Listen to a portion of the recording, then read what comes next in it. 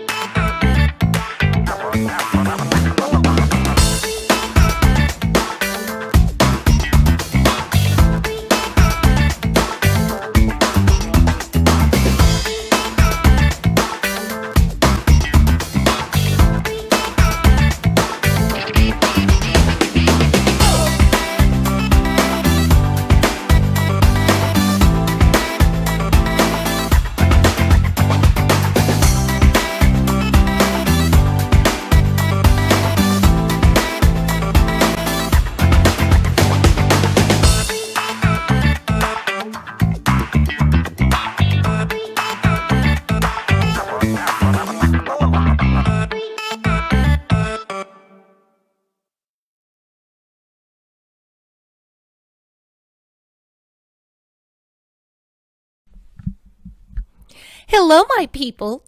It's your Negro with Aptitude and host of the Blackboard, Mickey Lee. Welcome to Money Mondays. I hope your week has been off to a great start. I know that I am very grateful for a lowering of the temperature, at least here in the San Francisco Bay Area. I don't know where you're listening from, but we had been in a frying pan for several days, and now we're somewhat in the freezer.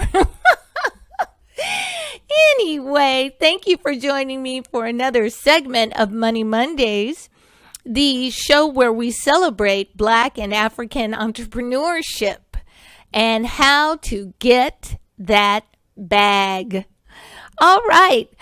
Earlier today, I was in a Target doing some shopping, and I went through the wine section, and I was looking for a particular brand of wine, which I won't mention in this particular episode, but I was looking for a particular brand of wine. I don't drink wine too often, and anybody who knows me knows I really only like alcoholic things that taste like punch, taste like sugar. If it's a lemon drop, there's got to be far more drop than lemon. If it's got to be sangria, it's got to be like, Kool-Aid with a little wine. So I tend to drink things that look elegant but are on the sweet side. Anyway, I was perusing the shelves and I saw a wine called Black Girl Magic. So I had to pick it up and take a look at it. And then I noted the name, the McBride sisters. So I came back and did some research on them. Turns out the McBride sisters were united in 1999. They are two sisters, half-sisters that grew up about 7,000 miles and two countries away from one another. But they both had a shared passion for winemaking, and when they were united in 1999 and discovered so many parallels of their lives, they got together and opened a winery. And so they have a lot of product out there from coast to coast. Their first year in business on this particular venture was 2010. And they achieved sales of $5 million in that first year. Now they're coast to coast, and they have one of the largest. They're called Black owned. On this channel, I wouldn't actually refer to them as Black, but biracial. But they are branded as the largest Black owned winery in the nation. In any event, I wanted to do a story about them because, of course, that is an industry which is mostly male dominated and white dominated. So let's check out the McBride sisters wines.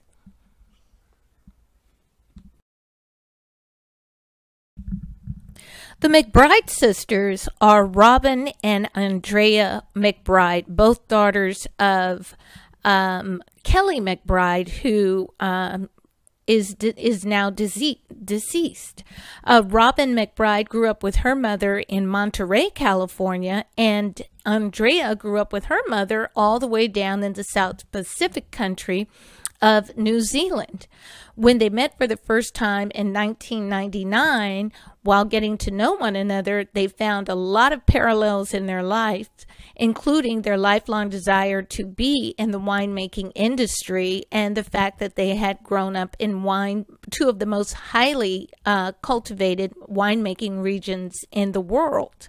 So they got together and they created the McBride Sisters collections. One other thing that they are very well known for is catering to the tastes of black wine drinkers. So they are making sure that their wines are reasonably and affordably priced. They have a couple of line of wines that are $20 and under, but that they also are very cognizant of the differences between black wine drinkers and other types of wine drinkers.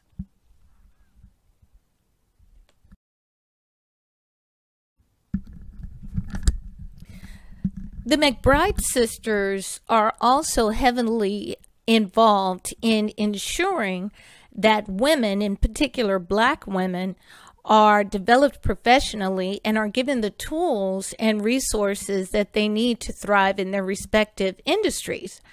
So they have a current campaign, She Can Thrive 2020, in which black woman-owned businesses can apply for grants and resources to recover from the pandemic or to that seed money in order to take that idea to full implementation, or at least actions towards implementation. I'm leaving the link in the description box for She Can Thrive 2020. The deadline is November the 2nd. So who is eligible to apply? Black women-owned businesses that are needing seed money to either recover from the pandemic, or if you have an idea and you're opening a business, this is seed money to get that business started. And again, the deadline is November the 2nd.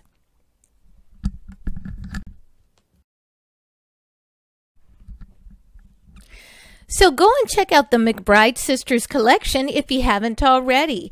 Again, as I've said, they're available in stores from coast to coast. I've found them in Target. They're apparently available in stores like Kroger, maybe in Sprouts. Someone else had mentioned finding them in Trader Joe's, and others have found them in Bevmo. So you can call your local store, or you can check out the McBride Sisters website. Again, I'm going to leave a link to their website in the description box below and learn more about where they're located. They are known as the first African American sisters to start a winery, and also the largest black-owned winery in the United States. I also want to take a pause here and note something else. Both of these women, though I would not call them black because their mothers are actually not black, but they're living lives as black women, and I think that the black community has enough love that we can share with folks if they mean us good. And I do want to emphasize that, because there are a lot of our culture seems to be constantly up for grabs by other people who do not share our lineage. And so you have someone like an Obama or Kamala Harris who want to claim blackness, but actually have never done anything for the black community. These two women I'm going ahead and featuring on Money Mondays because they are heavily invested in improving the black community. I also want to say this. They are two daughters of a man who really wasn't involved in the lives of either. And unfortunately, that is the case, that so many black men have decided not to be involved in the lives of their children for whatever reason it is.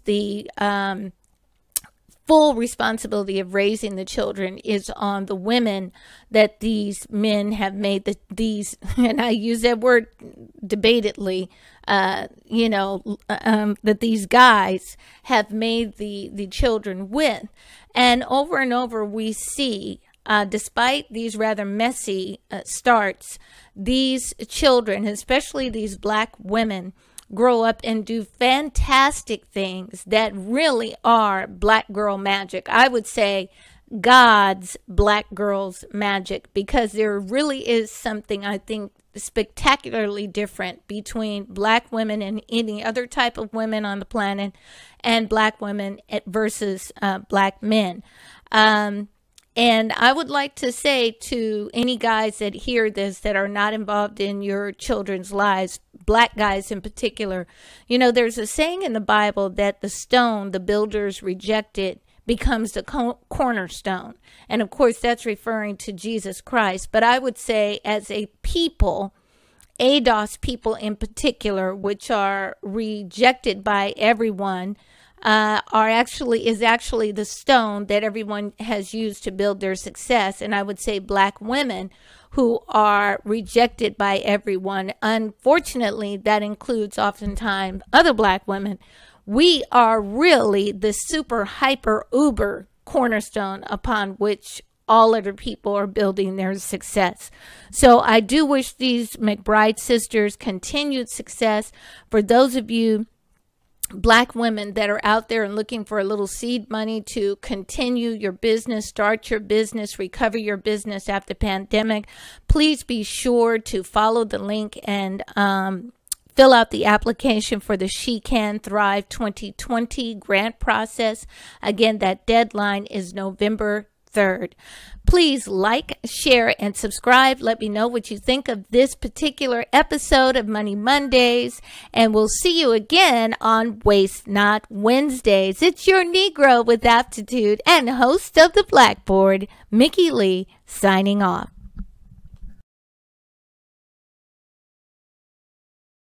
Mm-hmm.